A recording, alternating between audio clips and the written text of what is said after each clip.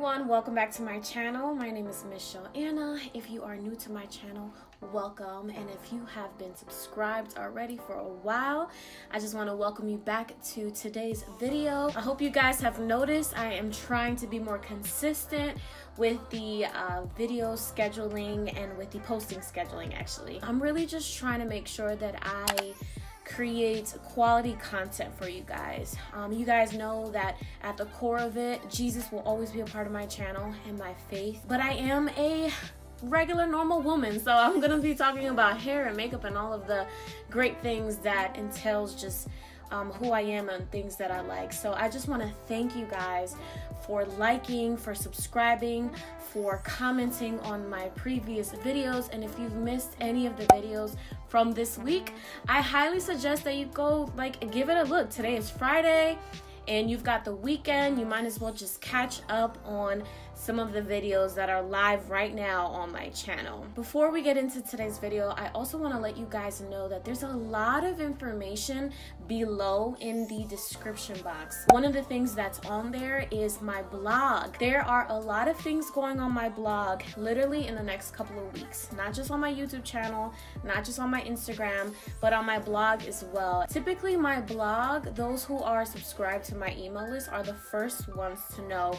some of the things that I'm working on. So definitely go ahead into the description box below and subscribe to the blog. I just know you guys are going to enjoy it. Also in the description box below, I've got a virtual conference, an online conference coming up in December where I will be talking about confidence after tragedy. It's something so near and dear to my heart because I've lived it out. So I know firsthand what it's like to really just hang on to God after tragedy. And I think that in this holiday season and heading into the new year, a lot of people are making goals and really trying to transition into a better mind space and head space. And so I just really want to encourage you guys to check that link out as well. And also one last little announcement before we get right into the video is that I will actually be speaking on a lifestyle panel this coming Monday in Columbia, South Carolina. So if you're catching this and you are available and you are in the area, make sure that you check that link out. I also have a little coupon code to get you guys a little bit of a discount on the ticket. It is a co-working pop-up event for side hustlers, girl bosses, entrepreneurs, whoever is interested in that type of event. So make sure that you give that a look as well. And I'm just so excited to be speaking at that event. It's just like, yes, a lot of y'all are out here doing your side hustles and just making it happen, and that makes me so happy. So I would love to meet you in person in Columbia. So if you're in the area, make sure you make your way there. All right, wow, I felt like I had to get that out the way before I continued because it's just important to kind of keep you guys updated on what's happening in my life. Now in today's video, I'm going to be talking about the moments and the process it took for me to really decide to take off my wedding rings. And I realized that this is actually a very commonly asked question, and I feel like I wanted to wait to do this video because I wanted to make sure that I was fully there and fully able to speak to you guys from a place where I'm confident that that is how I feel about it, that I didn't feel bad about it. Yeah, that it was something that I was truly living out. So if you're interested in this topic, just continue watching. All right, so if you are new to my channel, my husband passed away last year, January 2017, January 8th to be exact. And I can't believe it's almost going to be 2 years in January, literally in about a month and some change. And honestly, that's a whole nother thing, for a whole nother video. But I went through such a process in the beginning of the year, and one of the many layers of all of that was having to do with me wearing my wedding rings and my wedding band and all that good stuff. And so I'll start from the very beginning of this whole process. I remember a few times, it was actually a lot of times where I'd be out and about and I've had my wedding rings. My wedding rings were freaking beautiful. Like, they were everything I didn't even know what I wanted. At 19 years old, I didn't even know, like, I didn't even know he had that much money to get a ring like that. I loved my wedding rings. And I think that after, then becoming a widow, it wasn't until maybe like 6 or 7 months later where the thought came to my mind, like, oh my gosh, not that I know that I had to take off these rings, but when I do decide to take off these rings, it's very symbolic. The Bible and our covenant and our vows, we said till death do us part. And I have spoken on my channel about how my identity doesn't lie in my marital status. It doesn't come from now I am single again. It doesn't come from any of that. That's like earthly things. When we get into eternity, that's not even a thing. But once he passed away, it's like now that's that part where it comes in, where death do you part. When he passed away, that was almost as if that was the death of the marriage. And it's a very difficult thing. And if you're a new widow or if you're experiencing the death of a marriage, I think that you will understand that, because it's something that, for someone like myself, where becoming a widow wasn't even in my, and I don't even like saying becoming a widow. That sounds like really weird to me, but transitioning into widowhood, like that wasn't in the cards or in my mind. Never. We were not ready for that. We didn't have anything set up for that, is what I'm saying. As I'm finding myself at that time, about 7-8 months into it, I would take my rings off and I'd feel really, really bad. And then I'd put my rings back on. I'd take them off and I'd put them back on. And I just remember just really battling in myself, and I just wasn't ready. And then I was ready. And then I wasn't ready, and then I was ready. It was just such a battle, because I felt like I wasn't honoring him. I felt like I was living this, like, oh my gosh, like my hands felt so empty. I've worn my rings for my engagement ring. At that point, I wore it for 7 years, engagement ring and my wedding bands, like my whole set, for 5+ years. And that was very different for me. I honored that. It was something very important to me. It was a very sentimental piece of jewelry for me.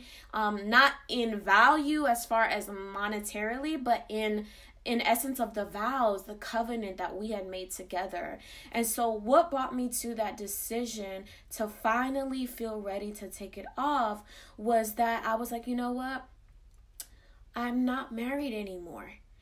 And I think that that happens at different times. So if you ask me, what's the right time for me to move forward with life and take off my wedding rings after my husband has passed away, or after a divorce, or after whatever? And obviously all these situations are different. I'm not categorizing them in one thing. I can't tell you a certain amount of time.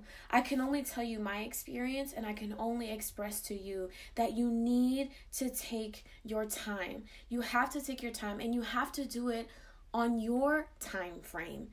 No one can tell you how long it takes for you to actually make that move, because that's monumental. That is monumental for you to take off your wedding rings.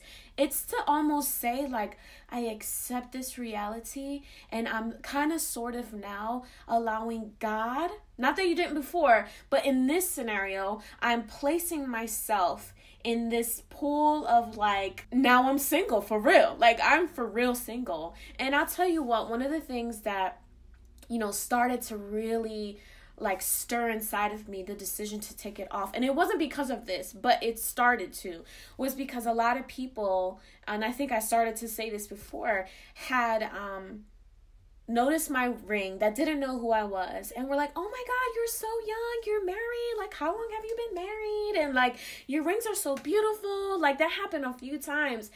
And I just remember thinking, like, oh my gosh, how do I pivot this conversation? And then how do I go from here, where it's like, well, I mean, well, he passed away. And then you get that whole like, and that started to really get to me, because I never want people to like feel bad for me. And at that point I started to really heal in places and parts of my heart that I didn't even know were like capable of feeling and being healed in. And it was just like every time that would happen, it would take me back into a place where it would be like, oh my gosh, like this is real, like this really happened. And I just remember coming to a place where it's like I can't allow myself to continue this roller coaster of emotions. I have to accept this and move forward from it. Once I decided to make that decision, it was just like another level of grieving. It was another layer of grieving. It was like a new process that I just, in my mind, I thought I was ready for, but in my heart, it was just like another layer. And then at that point, it was like September-ish. So it was around September, October where I finally was like, okay, like this is it. Like this is really real. Like I'm really gonna do this. And I just remember feeling like, okay, I got that like peace. And that's the part where that was the defining factor in my decision. Ultimately, above all, I had peace about it. It was almost as if I was fighting it, but I had so much peace about my decision and knowing that I was making it from a place of confirmation, a place of peace, and a place of, okay, I made this decision. And it wasn't because anybody was rushing me, or it wasn't because I felt bad that someone thought I needed to wear it longer. It was my decision, and I felt peace about it because I was praying about it. I was mindful of my feelings, mindful of my emotions, because I also recognize that like some things God allows for us to heal quickly because he needs to send us out. And that's where I also want to encourage you. If you're going through something where it's like you don't know how to forgive, you don't know how to move on from, I'm not saying the faster, but the faster you allow yourself to align with what God's word says, the faster you're able to move on, and God is able to send you to where he needs to send you. And sometimes it's not easy to hear that because we're like, no, I'm so comfortable in my pain. I'm so comfortable in my grief. I'm so comfortable where I am. And that's where God gives you grace. That's where God comes in and says, look, I can't move until you move. I can't do anything until you partner with me to make this happen, because he's going to meet you where you are. So although I am speaking of my process in regards to taking off my rings, I also think that this applies to a lot of areas of our lives and our hearts. So essentially, in a nutshell, it took about my 9th, 10th month of just widowhood to finally decide that I was ready to take off my rings, that it was time for me. I had peace about it.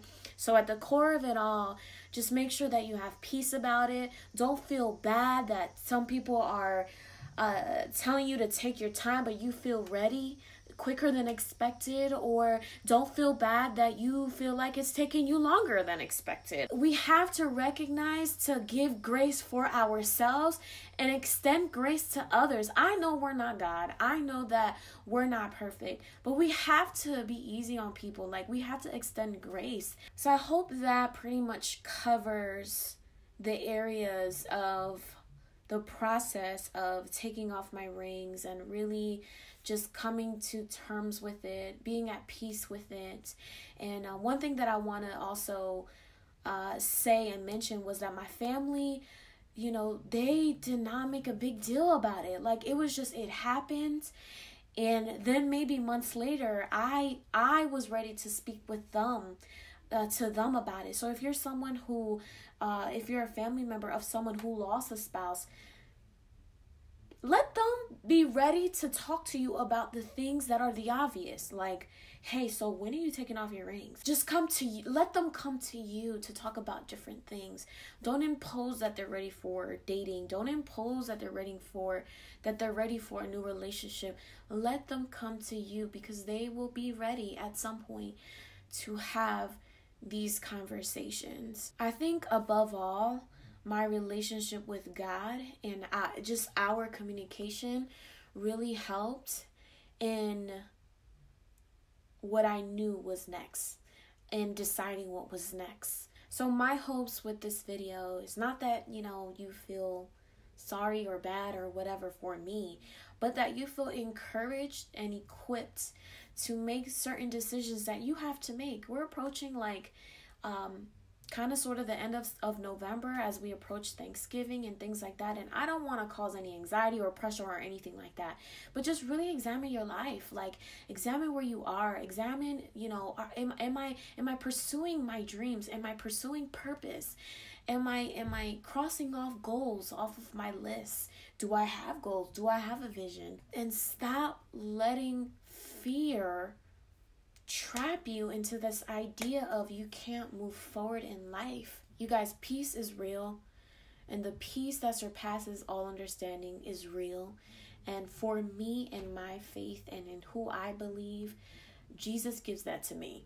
And there's no other way that I have been able to survive this whole process had it not been for that part, and also the practical things that I did along the way. So I hope you guys enjoyed this video. I hope that you subscribe if you want to be a part of the family, that you like this video, and that you come say hi on my other platforms on Instagram and Facebook and Twitter, and especially on my blog, y'all. I'm putting some hard work on that blog. So thank you so much for watching this whole video through, and make sure you guys check out my other videos. And I love you guys so much. I'll see you guys in my next video. Mwah.